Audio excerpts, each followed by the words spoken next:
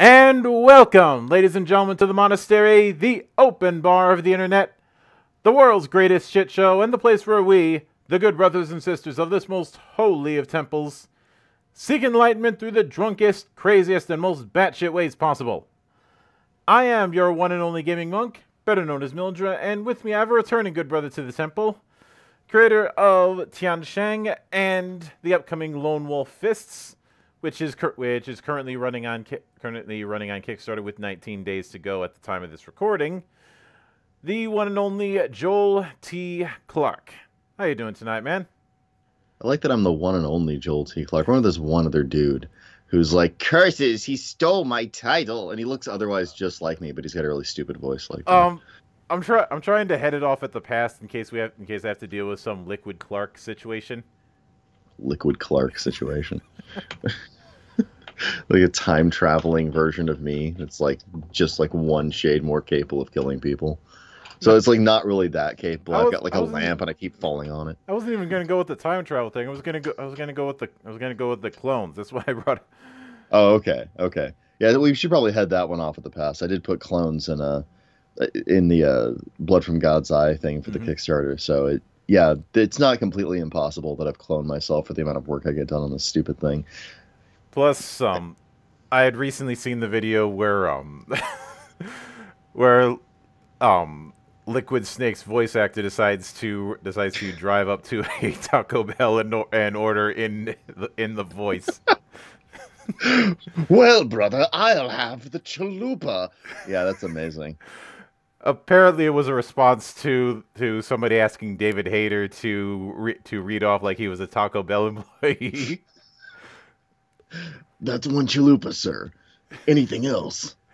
Oh my god, that'd be amazing. First of all, I actually follow David Hayter on Twitter. I love him so much. He's that wonderful combination of really capable at his job and like a ton of antics.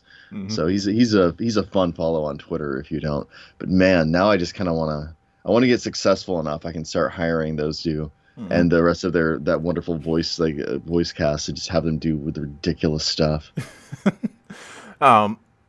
I do think a bridge needs to be forged between voice actors and good old fashioned shit posting. Yes, I concur, and I think David Hayter is on our side with that one too. He's the one that kept doing that. My ass is too fat, and what is the line? I'm dummy thick, and the clap my ass keeps alerting the guards. Oh god! Every time I hear that phrase, I just start cackling like a wild baboon. I to this day, I love it. Yeah.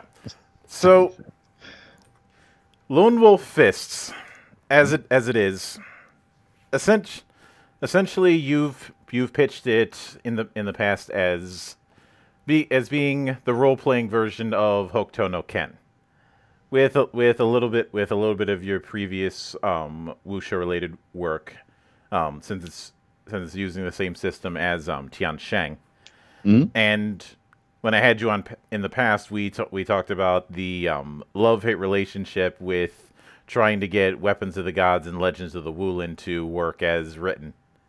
Yeah. Oh man, those games are they're kind of amazing. And that nothing ever really challenged them in what they really wanted to do.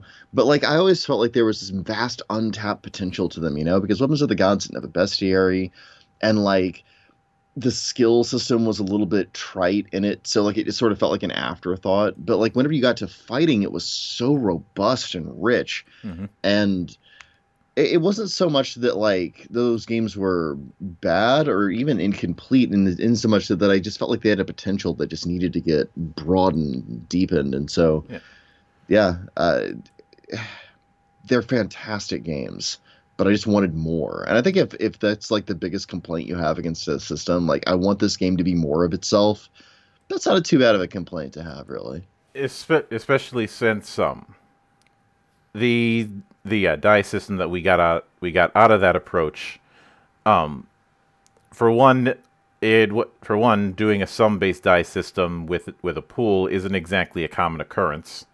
Yeah, it's based on the one roll engine style of doing it, where you're matching up sets of dice, which I really like that, and the dice math behind that is really weird, and therefore fun. Hmm. Well, I one of mean, the things that kind of sucks about a lot of die systems, especially die pool systems, is that the math is very simplistic. And so, like, it's easy to calculate the best move you could be making. But in this one, it really is bizarre math. It goes in weird directions. And so it makes it so that you really have to think on your feet hmm when you get a given roll. And I like that a lot more. You're more engaged with it, I find. I mean, the other thing, of course, is the fact that um, the inclusion of river means that dice results get a little less swingy, because that's something I've seen happen in some other games that use a sum based die pool approach, where you Hmm. either roll really well or you roll like shit, but there's not really an in between. Well, yeah, the river helps to mitigate that, and giving you lots of options for different kinds of rolls help to mitigate that. Like sometimes you only have like a really good high single die, what we call a because you kind of think of the dice like a hand of poker, Hmm. and like if you get dealt and you have like a high nine and that's your hand, that's a crap hand, but you can still win with that in poker. And I wanted to kind of preserve that sort of thing. Yeah. So, another one was having a secondary system that could kind of change the value of your die pool, like because we have the Prana system, which is like your magic go-go juice, Hmm. and you just buy like dice and sets to increase what you've rolled. So even a relatively crummy roll, depending on how you built your character, can really the value of that roll is really different depending on your build. So like you could have a character that's able to do a lot of one die attacks, like Nuke in the playtest can do that a lot, and so she'll just tear through someone else's effort and whoop their ass. Hmm. Whereas a character that more relies on like having a single big set to center their turnaround would be a little more screwed. Yeah. Um, and I like that a lot. Hmm. Now, when it now I might be touching on some of the matters that we discussed the last time I had you on, but when it came to doing something like Lone Wolf Fists, was it born out of just wanting to do Hokuto no Ken in RPG form, or A was lot of that it. or is that just one part of the puzzle? Well, a lot of it was watching Fist of the North Star Hmm. because Fist of the North Star does have an anime, Hmm. or an anime RPG. Actually, a couple. Like Bessem did a version of it. They might not have it. They might have done Demon City Shinjuku. But there was also like a proprietary game that was done by an Italian company, I want to say, and no one ever really quite got it right. Like they get like a lot of the elements of the show and transcribe them, but the way you actually played those games didn't reflect like how you. They didn't feel like being a character from that universe at all. And so like there's something about that anime and the manga and everything and all the movie that spawned out of it. Like there's something about it where it feels like you should be able to role play that, you know? It really is just a guy or a small group of competent dudes like going around this post-apocalyptic wasteland, kind of Mad Maxing it up, except instead of having like Mad Max's power set, they've got like this kind of like list of fighting game kung fu moves. Hmm. And like it's weird that something that's that gameable of an idea was never even attempted for the most part. So it felt like a real niche that needed to have like something there. Um, If I had to, so, if I had to guess as to why, I'm not throwing shade at anybody who's done this previously. This is just my own little crackpot ass theory. I something that I've often seen when people have asked about how they'd adapt to this or that TV show, anime, comic, what have you, into role playing, is that they get way too hung up on trying to emulate the letter of it and not the spirit of it. mm, yeah, Um, I think that's a lot. There's a little bit of that. the and a lot of people um just saw post apocalypse and martial arts. And something else to take into account is that at the time frame that those games were out, anime was not something that was even then very well understood. I mean, it Mm, it was it was understood by people, but not to the extent where we understand genres or understand writer quirks. I'm pretty sure nobody even knew what the hell Sakuga was, which mm. if you get that one, can of Coke. Um,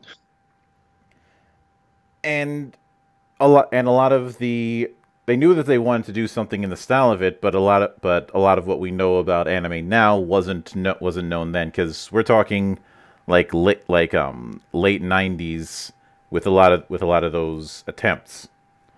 Oh yeah, and even though it was, I think, originally designed in the late '80s, like we didn't really get it here in the States much until the late '90s, which is when I started getting into anime. That's when it really started to become popular.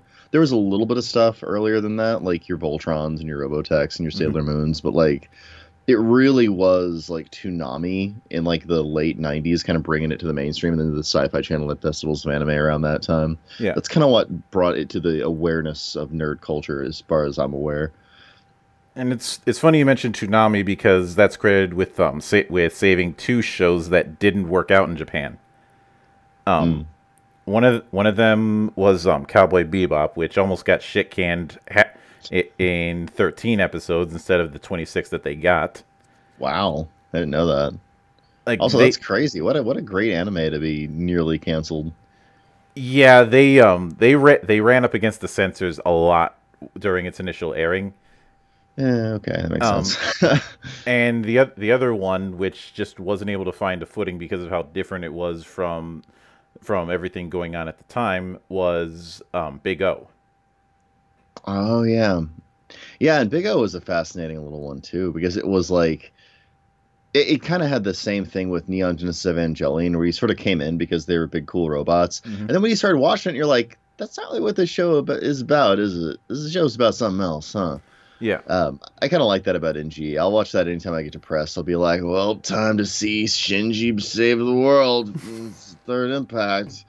Um, it's funny that you mentioned Ava, since I had his voice actor on a few weeks ago. Ooh, I need to check that out. I missed that episode. But when it came to of course, the other thing that's funny is that both of them were Sunrise anime, because sometimes the universe has to be reminded that Sunrise does things other than Gundam all the damn time.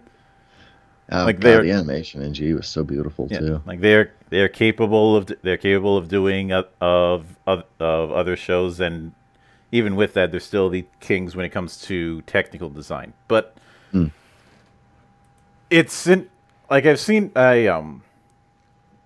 to kind of further that point of not really getting the spirit of it. A long time ago, I remember when Standalone Complex was coming out. Somebody had asked me how I'd adapt Ghost in the how I'd make a Ghost in the Shell RPG. Ooh, tough one too. Because again, you have to ask yourself, what is Ghost in the Shell about? And that's a really hard question to actually answer, honestly. It's a question that can have multiple answers, because the manga by Shiro Masamune, the original Oshi films, the original and Innocence, and actually I should probably split those two films because they have different vibes entirely. They really do. The Standalone Complex anime, the Rise anime, all have different answers to that question. Yeah, and no one of them feels like it's being false to the central ideals of the show, which is pretty impressive, I think. But because of that, I'd say for a lot of people, their assumed answer is going to be the original film. But that's not an assumption that you or I can make when we're asked that kind of question. And the bigger question that I'd have to bring up is, what in either of those works is there that would necessitate having to be its own system when I could use something like, say, Cyberpunk 2020? Yeah, Cyberpunk could be something that would immediately pop into my head to use for that. Like, you would have to adapt it a little bit, but like not much. Cyberpunk kind of nailed it. Yeah. You can credit the brilliant Mike Pondsmith for that kind of revolutionary design. Yeah. But when it comes to this whole, I'd say the other reason why previous attempts to try and do a Fist of the North Star-esque RPG didn't quite hit the mark is because of the fact that a large amount of the sensibilities with something like Fist of the North Star is rooted in wuxia, Yeah, And that is really prevalent whenever you rewatch it, which I was doing recently.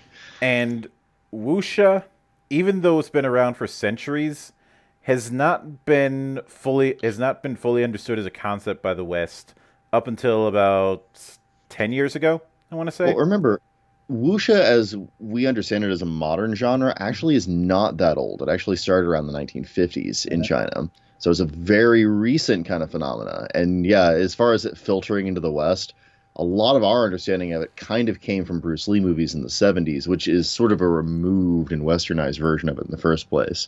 Like really getting into the wuxia genre's history has been fascinating. I did that with Brendan Davis of uh, Wandering Heroes of Ogre Gate fame, and also Jeremy Bai for a little while. Hmm. Uh, they have their own thing going on right now, Righteous Blood, Ruthless Blades, which looks really super good by the by. Yeah, Uh, I've been keeping an eye on that. yeah, it looks really cool. And Uh, and of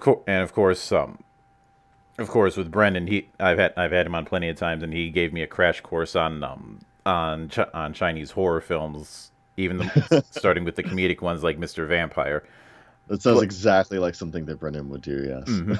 He probably sold you on Chinese Ghost Story, which, if you haven't seen, is one of my favorite of all time movies, period. I actually put it up there with Ghostbusters in terms of just how watchable and brilliantly paced it is. It's really, really good. Yeah. Um. Now, I'd say the reason why I don't put in Bruce Lee movies when it comes to that Mm. is well, that's it's one of those things that's technically true, but even with that, the term wuxia didn't really start getting thrown about at the time. They were just seen as just kick-ass action films. Yeah, and that's kind of us interpreting them through our like cultural lens of how we do action films. But Hmm. it's its own thing. Like having that whole like martial underworld is kind of a unique thing to the wuxia genre, and I think that's probably the biggest defining element of it, aside from like the styles themselves also add a lot to it. Like anytime you see different rival kung fu factions with their own styles and what have you, Hmm. like that for me at least is dovetailing in the wuxia genre, which does kind of expand it because it means stuff like Romance of the Three Kingdoms, which is very old text, Hmm. or The Legend of the Handsome Monkey King, again, extremely old text, which have that kind of rooting in like Taoist cultivation and things like that. Those are kind of the ancestors of wuxia in that regard. So, Yeah. Um. Now, for me, when it came to actually hearing the term proper, I didn't really start hearing it until the 2000s when I first saw Hero. yeah, And then through that I found out about some of the comics that Comics One was putting out, Weapons of the yeah. Gods, and more pertinently, and the one I actually preferred, the Storm Riders. Yeah, I heard Storm Riders was awesome. I've not yet actually had a chance to dip my toe into it. I read some episodes of the Gods, which I mean, of course, Hmm. but like, yeah, I've heard good things. I need to And start picking them up on Amazon because they're cheap. also Shunrang Shir Shun and its sequel Now were ones that I happened upon at that time. And then it was just a rabbit hole, because then I found out about Avatar, and I've mentioned in the past that Jade Empire is still my favorite BioWare game. So Yeah, it just kind of spiraled out. And for me, what I saw the potential with it is the fact that here's a style of storytelling where the magic martial divide that we see so often in European influenced fantasy is non-existent. yeah, it It's doesn't even make sense in that paradigm because martial is does eventually kind of become magical in that one. Yeah, it's one of those things where the two are one and the same. And that's why whenever it's you've probably had the experience of somebody coming into playtesting and who had previously played like wizards or warlocks, and having to tell them that there's not that even though there are mages, in a lot of these and something like Weapons of the Gods or the like, it's not in the same sense. Right, you're still totally buff, even if you're like a scrawny wizard. Mm-hmm. It's really a little bit of it. For the most part, I think people are becoming a little more like broadly aware of the tropes, like you were talking about, of like wuxia and anime. Yeah. And so it's not quite as bad as it would have been like if I was playtesting this a couple, even like 5 or 10 years ago, where it would have been a way bigger thing. I do have people that really want specifically to be things like sorcerers, though, and like they kind of want to be more focused and not have that kind of broadening of capability that this sort of genre suggests with the way power works. 'Cause it's a weird power curve, right? Because it goes up, but you also kind of just become good at everything. So a lot of people sort of resist that idea. They're like, no, I want to have my weaknesses, because it's kind of the Western way of doing it, is just sort of like in balance in favor of something. Whereas the Eastern way of doing it is like having this broad balance and then in picking specialties within that broader umbrella. Although, whenever I'd say that I wouldn't be surprised if a lot of people who do the argument of wanting their weaknesses probably have a background that's majorly tied into class-based design. Yeah, class-based kind of funnels your imagination in that direction, I find. Although, again, like if you look into the murky beginnings of that, even old D&D has stuff like the way the elf worked, where it was kind of both. You got to have all martial and all caster. Yeah, so, and also be overpowered as fuck. Yeah.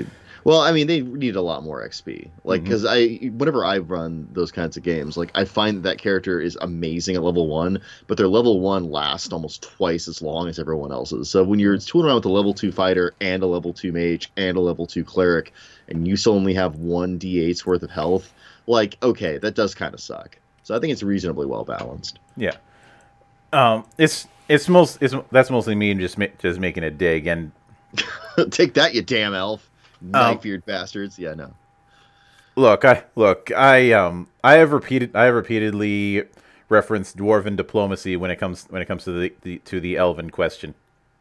It reminds me of I had this hilarious scene in a game, actually a 5th ed game. It was the last time I ran 5th ed, which was right after it came out, which was when my youngest son was still in diapers. So yeah, it was a while ago. But I had this fun thing where a bunch of elves were trying to do a siege, and a bunch of dwarves showed up to help them on the behest of the party. And the elves kept trying to like leap outside of the walls and like kind of take the battle to the bad guys, like going through the forest and what have you. And the dwarves are like, no, it's a siege. You stay in the walls. And the elves are baffled by this. So eventually, I don't know what got into me. I have one dwarf NPC just come like stump out, and he's like, okay, look, here's a story. There's this grandfather I had that was on a chamber pot, and there was a crack in the wall, and this goblin came through it and he killed it, and then there were a bunch of more goblins behind that, and he kept fighting them while still in the chamber pot, but because he stayed right where he was, he always had the advantage, and they called it the Battle of the Chamber Pot. And to this day, that story lives in infamy as like the way that dwarven strategy, like strategic thought, works in my games. The Battle of the Chamber Pot, it's immortal now. Now when it comes given the fact that Lone Wolf Fist is more or less using the same system that you had developed in Tiansheng, what were some of the things that you felt pertinent to keep, and what were some of the things you felt wouldn't fit with this transfer? Oh man, that's a tough one. Okay, so Tiansheng is a way bigger and kookier system in a lot of ways, and like tonally, you have to understand that it's like reading a Jack Kirby comic. David Ramirez has done a lot of really amazing setting work for it, and so it has stuff like chi vampires and like giant monster transformations and all these things you can do with characters that are fantastic, but tonally, like, they really alter the way you interact with the setting. Because if you can like go Ozaru and become this giant ape monster and start stomping through a planet, you just have a different perspective on it than if you're just a guy who has to walk through the ruins of something like that, you know? So like the transformations and like the really over the top like Kamehameha wave powers, I largely curtailed. It still kind of crests to that point, But what I wound up giving you was about half of the power scale that the game can completely do within this one, with the idea that because again, I had a lot of come to God moments with designing this game, man. Mm-hmm. I actually had to double the gulfs between the different tiers in the power scale for this latest draft just to make sure that characters weren't like casually picking up trains and throwing them. Like I want that to happen, but I want it to be really significant. I don't want it to be like, oh, I'm Sabine, suplex train. Mm-hmm. I do want suplex train to happen. I even commissioned art of a guy suplexing a train just specifically to get that idea in players' minds. But I don't want that to be every session. All session is going to be train suplex the clock. I want you to earn that a little bit. So the biggest thing is like in Qianshang All Above Heaven, you get to this power level where you're kind of like Dragon Ball Z scale powerful, where you can just like point at a city and like finger, like zap it out of existence. Mm-hmm. And that's appropriate for a game where you're hopping from planet to planet. But when you're on one world and you have to deal with the consequences of that, that's way too casual of a way to annihilate huge swathes of content you're supposed to interact with. Like imagine if a wizard could just point at a mega dungeon and blow it to pieces. It's just, that's way too powerful. So I had to do stuff like think of, okay, when someone does that in this game, which they eventually will, what's the consequence of it? And eventually I realized that, oh wait, Lone Wolf Fists as a setting is the consequence of that happening. When the space gods go and battle on a planet, this is what's left over. Mm-hmm. So like the upper tiers of the power scale was something that I had to think of consequentially in terms of having to continue to be interacting with it after it's blowed up. So that was one thing that was really big. The transformations I had to take out, or at least massively curtailed. There's a few transformations, but they're a little rarer. There's a big focus on resources, which isn't quite as big of a thing in All Above Heaven because it's such a bigger scale. Like, counting how much iron you can get out of an iron mine isn't quite as important in that game. Mm-hmm. But it's really important in this one because you can do a story like Ninja Scroll where the plot of Ninja Scroll revolves around them getting some gold. That's it. Yeah. And it's a huge plot with a lot of drama. But you have to make sure, like, as a scaler, that makes sense that they actually need gold and can use it. Mm-hmm. So... And when it comes, the other thing, of course, that I've seen is that you kind of brought in the unique spin that Weapons of the Gods has on status effects and buffs and debuffs. The imbalances. What we're with bringing something like that in, which I can definitely understand why. But what I'm curious about is what did you want to focus on with doing it, and what did you want to avoid that you saw as a bit of a pitfall that it fell into originally? Well, that set of rules, the chi imbalances, really came to their own and became centralized in the design of Legends of the Wulin, right? Like all the different classes had a way of interacting with imbalances, and you were expected to constantly have to deal with them.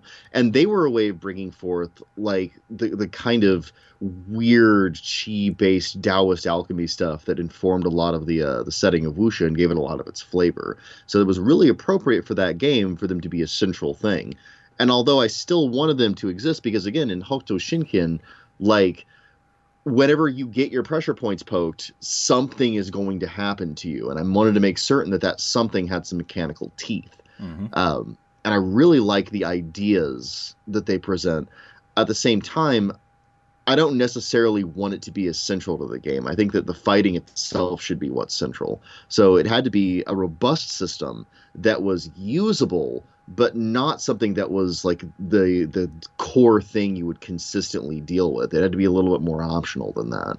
So, and there were a few things about like the way Legends of the Wulin approached games was very informed by like the way that the Forge as a design paradigm would approach games. Mm-hmm. Like it was much more about telling a collaborative story. And so like you had like these things where you could like buy different parts of the story to become relevant with your XP. And that makes sense if you are doing a communal storytelling exercise, but it does not make sense if you're doing a more tactical based thing. like old school D&D, where there's not really a story assumed at the core of it. It's just more of a set of like tactical situations that are assumed at the core of it. So like I wanted to make sure any place where, because I was changing that very basic assumption of how you approached this game as an exercise.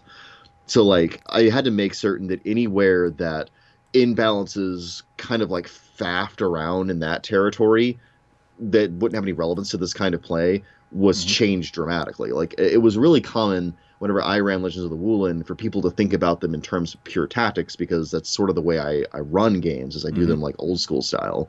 And so we'd have a lot of imbalances that sounded stupid but were difficult to describe around, which tactically is the best way to do them. Like I had one guy who was famous for burning the palms of the hands of his opponents so they couldn't use their weapons, because that had like this cascade effect with how you couldn't use a certain weapon, so you couldn't use a certain style. So like it totally ruined a lot of characters because their palms were burned.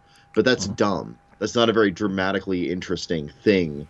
It's very tactically effective. So I wanted to make sure I was avoiding that. I was like, no. These need to look cool dramatically. So they serve like that role where, you know, they got the guy who gets like stabbed through the chest and he's still fighting, he makes a dramatic speech, and then he coughs up blood and then begins to die. Yeah. Like I wanted that to be something that was real in the game and that would happen consistently.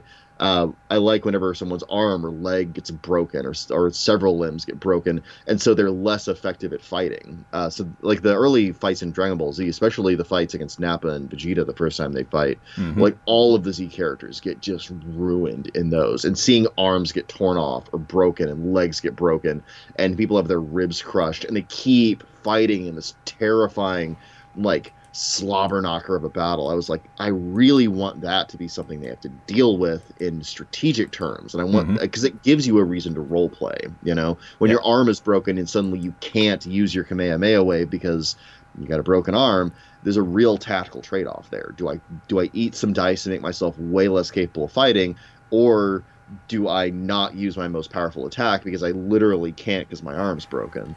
So there was a lot of that where I had to design and redesign those things. I also wanted them to stick around.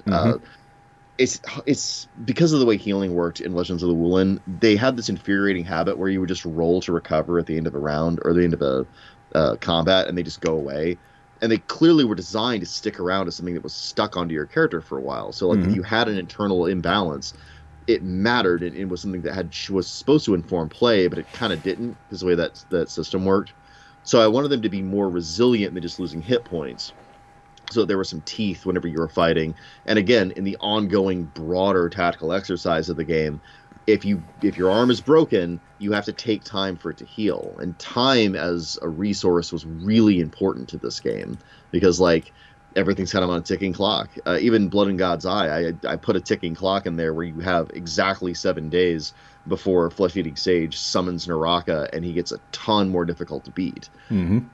So if you get injured in an early fight, that has real implications, and finding someone that can heal you is a real important tactical element of that game. And convincing them to heal you is an important tactical element of how you approach the game.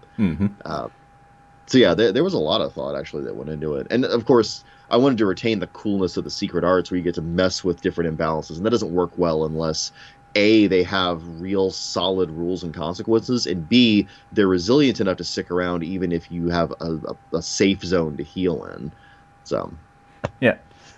Now, given the emphasis on tactics that you mentioned, that brings me to something that some games struggle with, and some games are able to handle it with a little bit more grace, and that is the Nova question. What's the Nova question? I'm curious. Are you familiar with the concept of someone novaing in RPGs? Nova? No, I mean, like, it sounds like they're just like shooting a big old gun kind of thing. Novaing is when somebody decides to just unload as many of their offensive abilities at once at a single opponent. All the stuff that they've been saving. What they call an alpha strike, where you just shoot your biggest gun first. Yeah. Okay. I've found that Nova is used as a more general catch-all, because obviously Alpha Strike is going to be limited to just BattleTech and Mech Warrior. Well, no, the Alpha Strike is what the groups around here always called it, because like those were super popular and influential games. Mm-hmm. So specifically, an Alpha Strike is when you hit first with your biggest, most boomy attack, and then I guess Novaing is more just like hitting them with everything you've got, kind of a thing. Yeah. But they sort of revolve around that same idea where if I hit you hard enough the first time, I win as a strategy. And I don't think that's an unrealistic strategy. I will say that in earlier drafts of the game, actually the last time I interviewed you even, was an early enough draft of the game where you started off with a pool of prana and you could use that to launch some pretty hefty attacks in the first few rounds of a combat, which were a really big game changer, because if you get hit hard enough, early enough, you get a big imbalance and you have to deal with that for the rest of the combat, or you could just get taken out. So the Alpha Strike problem, and it wasn't really a problem so much, because like I don't think that's an illegitimate tactic. It's not a case of an illegit.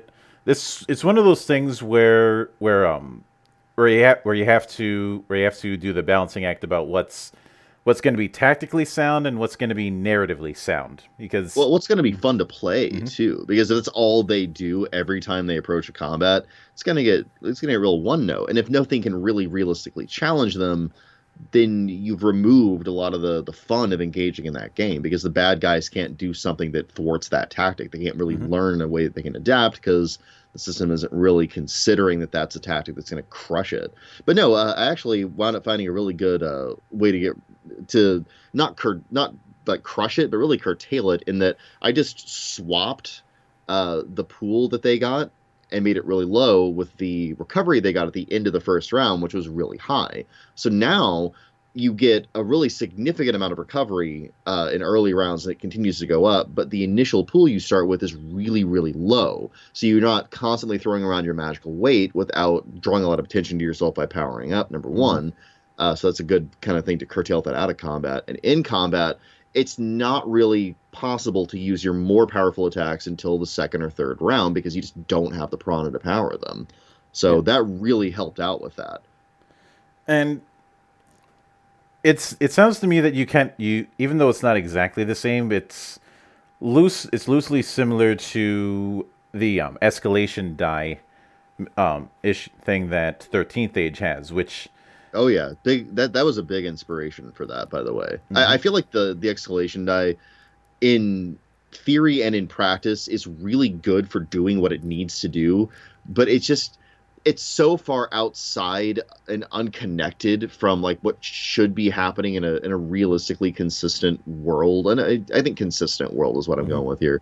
It's such a game idea kind of invading into the world that you're trying to make that I wasn't satisfied with it. So yeah, this is kind of like my version of that, where it's like, okay, within the context of the fiction, why are the stakes raising? And they're raising because like you're opening up more your chakras, and you're getting all blue and glowy, like they do in the anime. Like it's consistent with what you'd see in those shows. It's consistent with the fiction, and it means that like you can do that even if there's no threat around, but because you're making a giant target of yourself, it's really likely the bad guys are going to show up and they're going to give you a reason to have escalated to that point.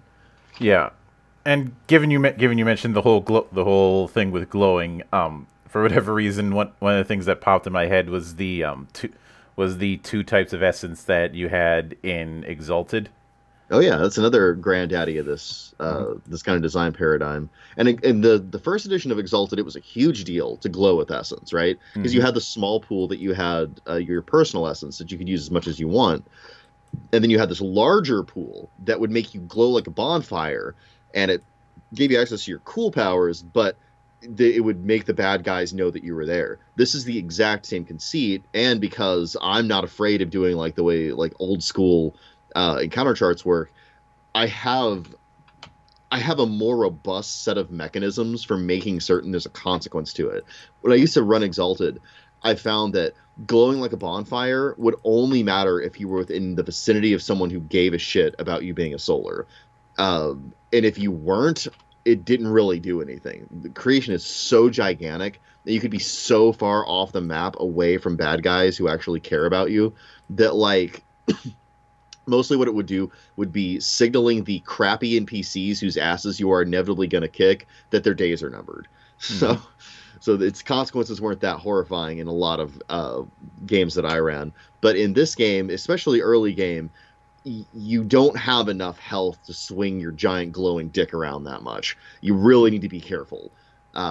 And I like those kind of natural incentive mechanisms where it's like it's not so much that the game's fiction is telling you don't do this, it's that the actual process of the game and the consequences of how the world works naturally gives you a reason not to. And I really like that a lot more.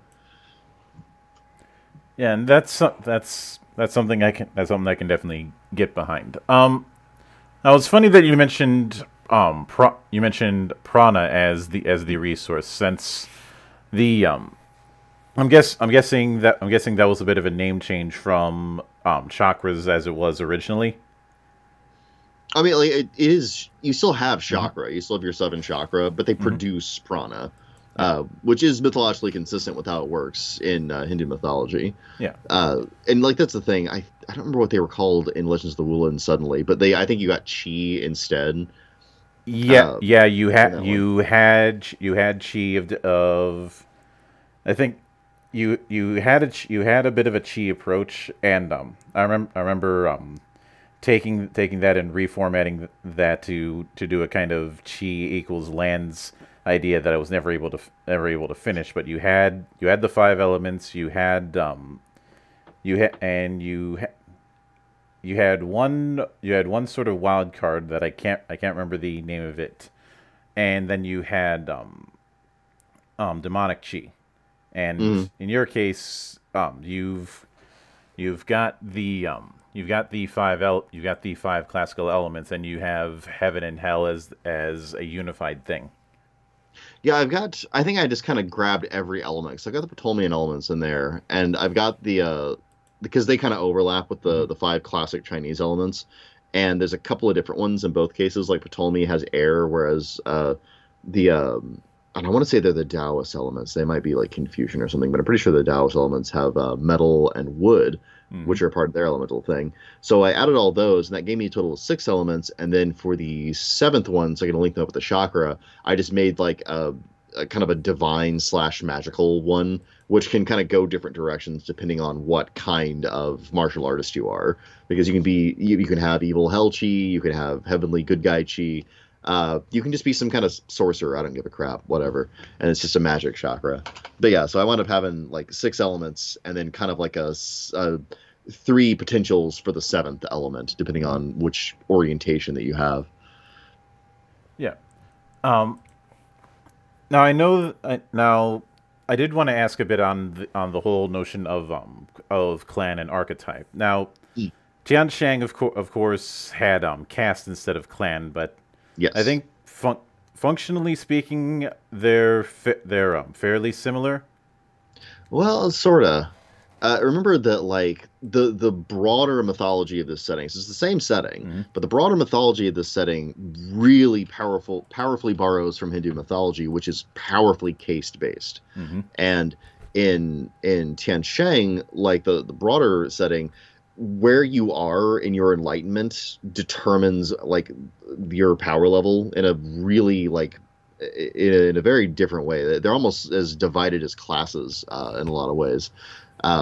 So it's yeah, and the kind of being you are. So like you can be a lot of different kinds of being in that. So you can be like the handsome monkey king is his own kind of being. He's like an enlightened animal thing, and then Hmm. we have Rakshasa, which are their own thing, and then we have demons. So like it's way bigger and more cosmological in that case. Clan in this one is way closer to just being part of a martial brotherhood. So it's more of a social thing and less of like a cosmic here is your place in the hierarchy thing.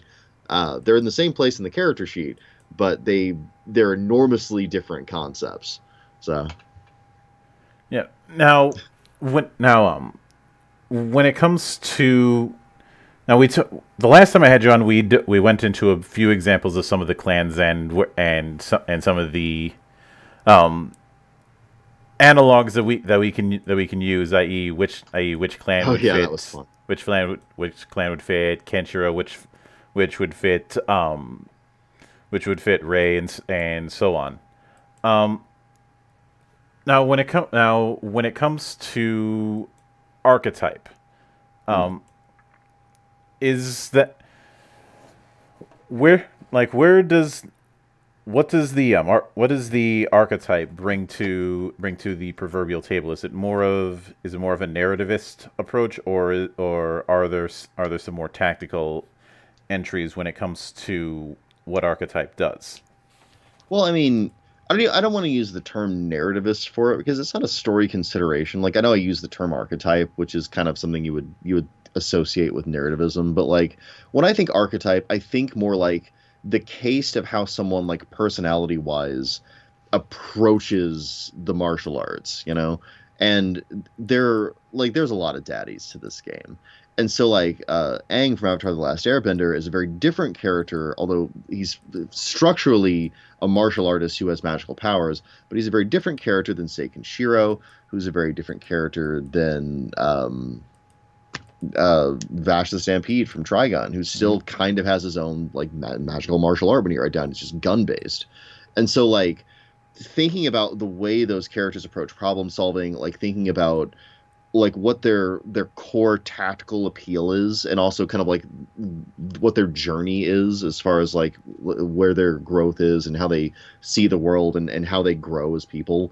Like that's where I started when it came to the archetypes, and they also have a little bit of the rooting in the old school class systems from D&D, because again, the class system in D&D is kind of brilliant. Even if you just break it down to like fighter versus magic user, which is like the core divide.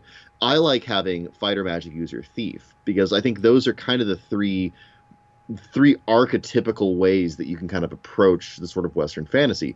Are you a big, huge, burly, like Beowulf type? Are you a wizard? Are you Merlin?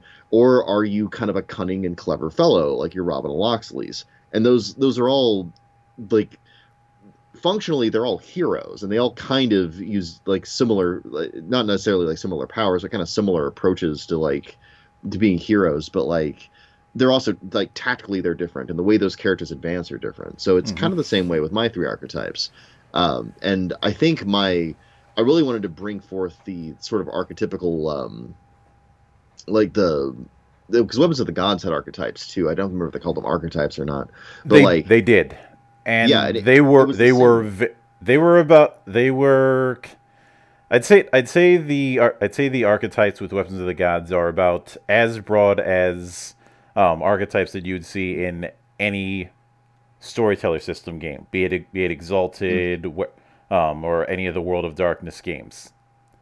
Oh yeah, and in a game with a central die pool where it's just how cool you are is that die pool, and it's for every skill and everything you could possibly under the sun. It's important to have some things that allow you to kind of say, well, yes, but my character is different because.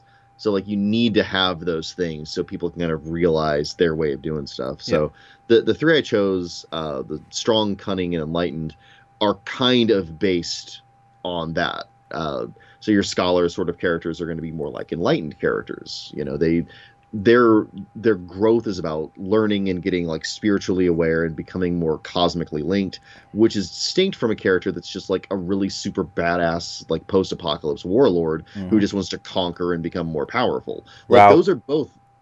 And Rao is a very different character than Kenshiro. Like my Kenshiro stand-in, whose name is Hero, of course, because of course it is an enlightened character. But if I had a Rao stand-in character, which I don't currently, but like, I mean, of course I'm going to eventually, he'd be a strong archetype because like he has a different way of approaching things.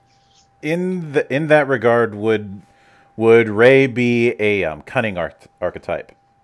Ugh, I'm trying to think what. I think so. I think Ray would be cunning. And Jaggi would also be cunning in my estimation, because he's always using his mind to think of some trick or some scheme, you know. And he's really strong, but I don't think he's actually as strong as Rao in a lot of ways. Like not even if he had a lot more time to train, I don't think he'd ever really get as like raw powerful as Rao. And he doesn't have the connection to Hokuno Shinken that Ken does, you know. He doesn't have that kind of like internal balance that allows him to do it. So yeah, I'd say he's cunning too. No, Jaggi is nice. I love him so much. If I ever do a self-insert in this game, if I ever make Kazuki draw me as a self-insert, I'm going to be dressed up like Jaggi. Yeah. I'm having some art commission because a few people who I've been associating with have been nicknaming me the Ice Dragon. So I think Strike. I figure I may as well follow suit with it. I 'Cause, can see that. Um, but when it now in with regardless, the character sheet design I'm guessing is not going to be too far removed from Tianshang, and thus it's going to be significantly lighter than Oh than yeah. say Weapons of the Gods or Legends of the Wulin. Um, It's about the same level of complexity, I think. I do think there's a little more density in our sheet because like those you're really supposed to play off the sheet in those games, and mhm, especially in Weapons of the Gods, there's a lot of stuff going on in your sheet. Like you've got the different chi pools and all that, mhm, and like yeah, I want you to be able to do the same thing with this game, where like you kind of got your sheet in front of you and you're sort of playing off of it. You're moving around your prana and you're moving your sets around and you're saving stuff in your focus slots, and that's actually somewhere on the sheet. So that was really important to bring forth in the design, and there should be a couple of early designs in the yeah, in Blood from God's Eye, which is that document I mhm. keep referencing. I'm going to redesign those a touch because the game's advanced a little bit since then, but not too Yeah. much. Like they're really close to perfect. And Victor Andrade is the guy that actually brought those to life. He's our graphics designer, our layout guy, Mhm. and as you can probably tell, he's really capable because aesthetically they look cool too. They've got kind of a, I feel like they have kind of a Trigun look to them, which I think is a great aesthetic for this kind of game. Oh yeah. Um, and what now? Something that I'm a bit curious about is now you with this particular game you do have the relationship with health and aura. Mm. And what I find interesting is that because of how it's described here, you're effectively buying off damage. Yeah, I And want to drive it, 'cause that was really important doing it that mhm, way because I wanted to drive home that getting stabbed with a knife is fatal, and you as a person are way, way, way ridiculously tougher than a normal person. mhm, So I like that buying off, and it doesn't actually change anything about how you interact with it, like strategically, but it changes the way you think about what you are doing while it's happening. You yeah, know, you're absorbing this knife blow with either just this mystical essence or just your raw meat, and it mhm, makes you feel super tough even when you're getting your ass kicked, which is really important yeah. for the like, feel of the game. It isn't at the same level of complexity, but it kind of reminded me of the whole buying off damage thing that um Ten Rabancho Zero has. Oh yeah, that's another big daddy for this game. I Mhm, actually in earlier drafts I had a special box you had to check before you died, mhm, and very similar to that game. I've since omitted it because I feel like it's redundant with how tough I've made characters, and also again it's a little gamey. You know, mhm, I don't know what's happening in the world when the death box gets checked off. Tinder Rancher Zero does a really good job of saying, okay, that's when you've committed to death and you become like superhuman. But like my game already has something like that. When you get like a torso wound, you begin to die and you mhm. have to deal with it. So I already have something that's similar and kind of works more towards the way this game is supposed to feel. So Yeah, I don't want to steal too much from TBZ. Although, God, what a game that is! It's a really fun one. yeah. I feel like I'm gonna have to dive back into that and hope against hope that somebody translates Tenra War one of these days. Well, we need to find Luke Crane and drag him kicking and screaming back to the job. Come on, Crane, you're up to it. Yeah. Um, and I will admit that part of the reason I say that is because my one of my all time favorite video game RPG series is Wild Arms.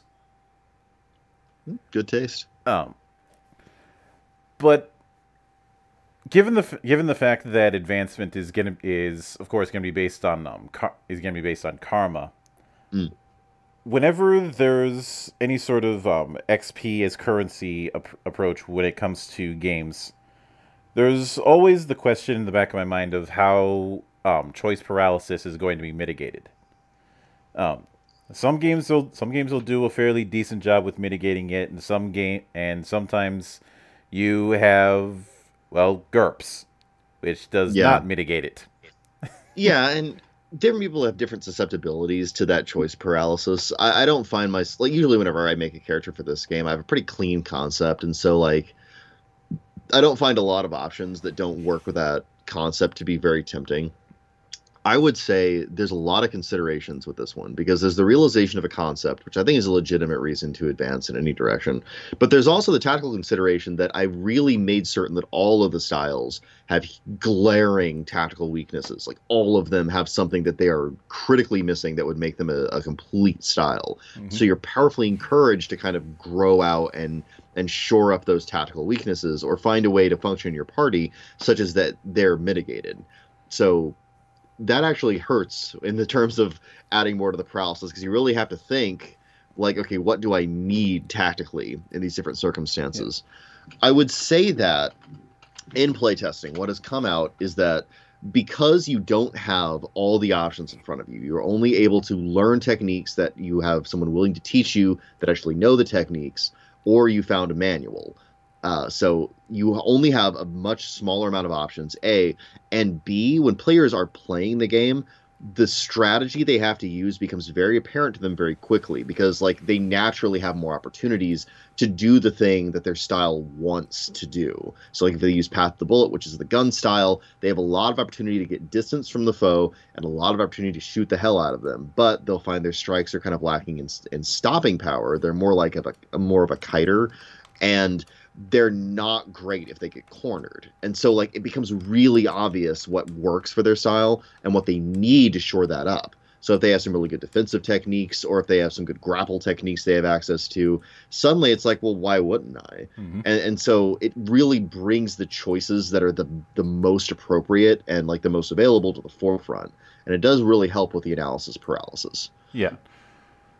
And I will. It's one of those things where there's no right answer, and honestly, trying to fix choice paralysis is a folly in my view, because then you end up going a little too restrictive, and if that's the case, you may as well just play a story game.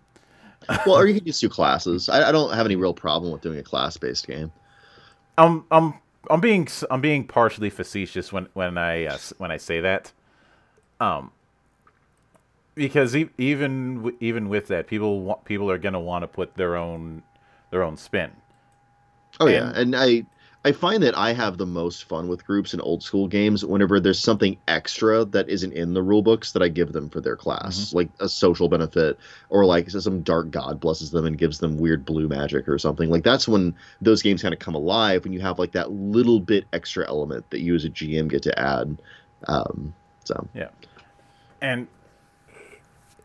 Now, when it comes to the full book, obviously things are going to be in flux, as they always are when development goes down. But what are you shooting for as far as a page size? Not as page size, page count. Page count, well, right now it's somewhere in the 200 and 250 range, depending on how we format. Mm-hmm. I've yet to add the second wave of martial arts, because again, I doubled them from the first draft, because there was one martial art per clan, now there are two, and I'm wanting to put in some more like partial styles too. I've yet to put in the new draft of the Gup Kala, which will probably actually be lighter than the current draft, but there's also more of them. I've yet to put in the bestiary, because there's a really robust bestiary. Every different kind of terrain type gets its own spray of monsters that you're likely to encounter there. So there's a lot of monsters now, a lot of nice gribblies for you to fight. I've yet to put in the armory, which is all the tanks and helicopters and cool Kaneda motorcycles and such like that you can reasonably find and potentially repair without making them explode. Because it wouldn't be Mad Max if you didn't have like dude buggies and tanks and such. Mm-hmm. I've yet to put. The big thing that's missing in it is like the fluff for the clans, and then like all the different lands that they have. Because I really want to do, and I've got a template for like sitting around here. I've got all my disorganized notepads, but there's this process of my creativity where I will write a ton of stuff on notepads, and I will take the cream of that and I will type that out. That'll actually find its way into the final document.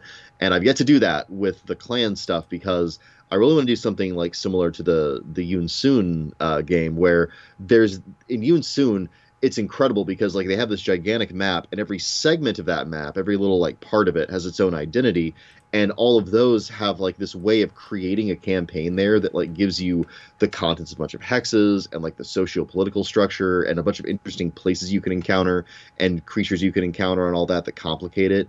And it's in this really elegant and small but extremely imaginative series of like generator charts. Mm-hmm. And I want to do something like that for the game, where depending on where you want to set the game or what elements you want to set it in, you can just make your own setting really quickly in the series of a couple of rolls, and just fill up a couple of pages of a notebook, and suddenly you've got weeks or months worth of a game with one afternoon's worth of generating a little setting for your characters. So that stuff is not currently in there. It needs to get compiled. I need to get my best ideas and put them on paper for all the different factions. So long story short, it's going to be an amazingly complete game. I would love if it were some kind of 500-page super tome like Exalted 3rd Edition. Ideally, it will probably be somewhere in the 300 to 350 range at most, because I want to make sure I'm kind of controlling the cost of that hardback as much as possible. And I don't want my my word count to outrun my art budget too much, because I really want to have like art for all those monsters, or as many as I can, and art for the different kinds of terrain, and art for the different kinds of characters. And like, I don't have infinite money to put art in this book. We do have a really good artist. I'm sure you've seen some of Kazuki's stuff for this. Mm-hmm. Like some of the art is brilliant for it, but like I need to pay that guy. And so if I get too luxurious in page count, it's going to be really thin on the art. So there's a little bit of a balancing act there. But yeah, 300 to 350 is kind of my comfort zone for it. Yeah, and to be honest, that's 250 to 350 is where I tend to like things going. The big thing, of course, mainly because I end up complaining about it one way or another in almost every one of my reviews, is navigation. Have an index, yeah. That usability is incredibly vital to this document. Like, I'm sure, and you got All Above Heaven, right? Like, you got that little thing that we made. Yeah. All right, and that one has a really good usability because it like guides you through. It's logically laid out, and then like it's really easy to reference the different parts of it.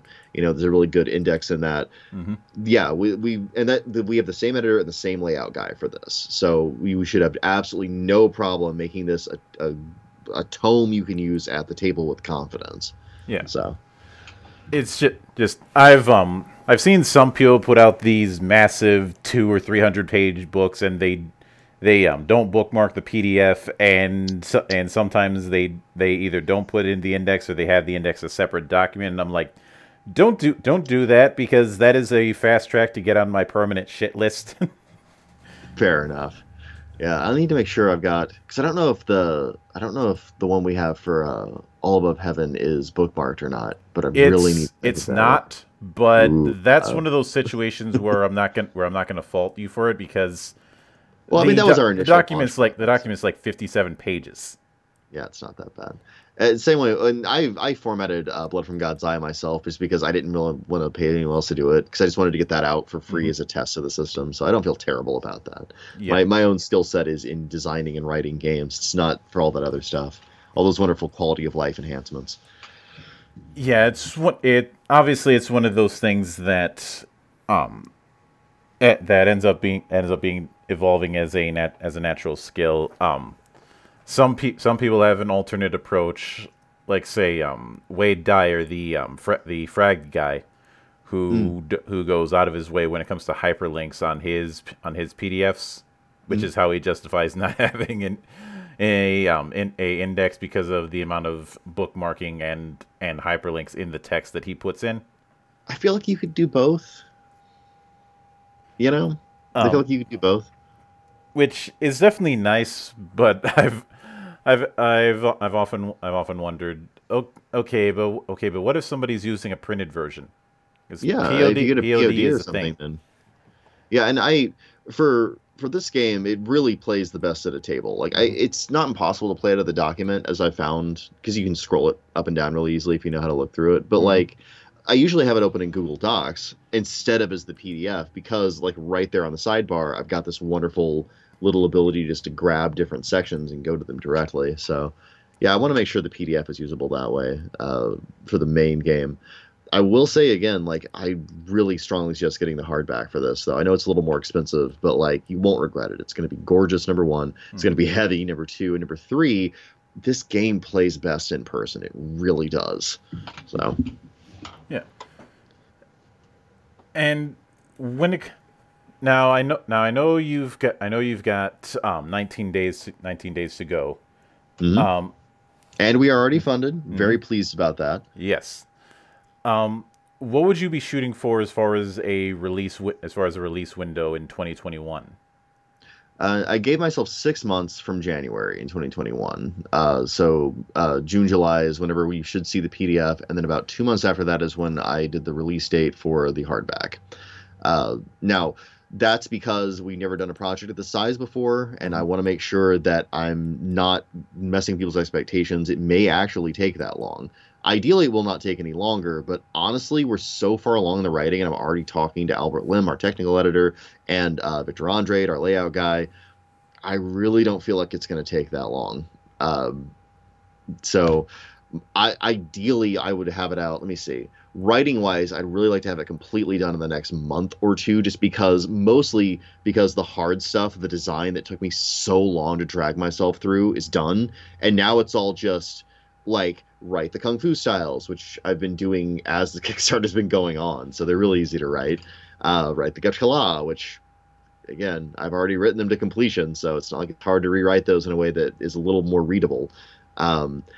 Do all the setting stuff, which is something that it's kind of the equivalent of writing it for a D&D game, where I'm mostly just describing things. And because descriptions are your prep in this system, it's such easy like prose based writing to do that it will just basically take no time. It'll take me more time to think of that many good ideas than it will to write them down and translate them.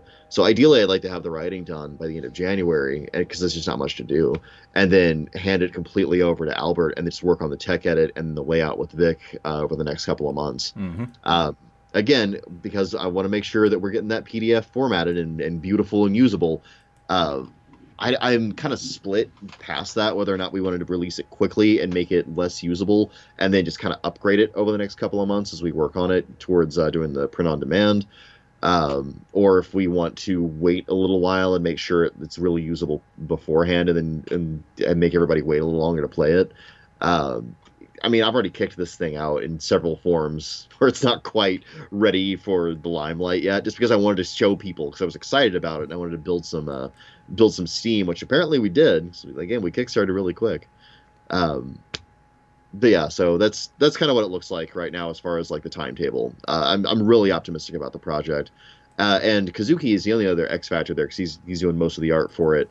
But like Kazuki, Kimberly Clevin is another one of the artists that I want to tap for it, and I've got a couple others that I'm romancing right now. I'm not gonna name drop them yet, but if I get them in, I'm gonna have them do stuff too.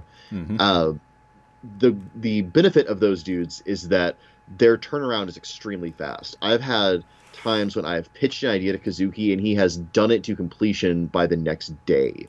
And like his quality is such that at first I was like terrified that he was like tracing or something, because I was like, no one is this fast. Apparently he is. I can't reverse image search this stuff. I can't find it anywhere. It's legitimate, like from his skill level art. So I'm not super worried about him as a hang up for the project. Yeah. And when it comes, I have seen people who are that fast, and some people are just that level of nuts. Oh yeah, plus Kazuki is that level of nuts. He's unbelievable. Plus, you're no doubt aware of the insane amount of output that Brandon Sanderson has when it comes to putting out books.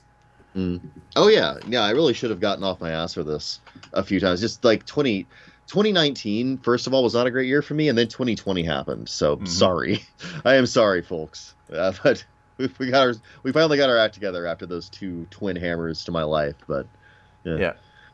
Oh, these things happen. Fortunately, we're in the home stretch of 2020, and it can't go anywhere but up. Yeah, like usually I wouldn't make that kind of bold claim in the face of fate, having survived 2016 and now 2020. But like, you know what? If it gets worse, it'll be an apocalypse level like extinction event. So, I'll tempt fate a little Well, I bit. survived an ice age a few years ago, so I don't know. Yeah. It's like Sounds like you survive an ice age basically every winter. So there was a polar vortex a few years ago where it was like 65 below. oh So as my far as I'm god. concerned, that counts as an ice age. Yeah, no joke. If it could kill a Tyrannosaurus, then it counts as an ice age. But with that said, I do want to sincerely thank you for taking the time out of your schedule to come onto the show and enjoy the insanity. Never too busy to revisit the monastery. And anytime you see fit to return, the door is always open. As I often say around here, drinking is not mandatory, but it is encouraged. And of course, a sincere thanks goes out to everyone who took the time out of their schedule to enjoy the madness. And there'll be plenty more where that came from, as there always is here, on the open bar of the internet. But until then, on behalf of the good brothers present and not present, my name is Mildra. I am your gaming monk. Stay fucking frosty, everybody.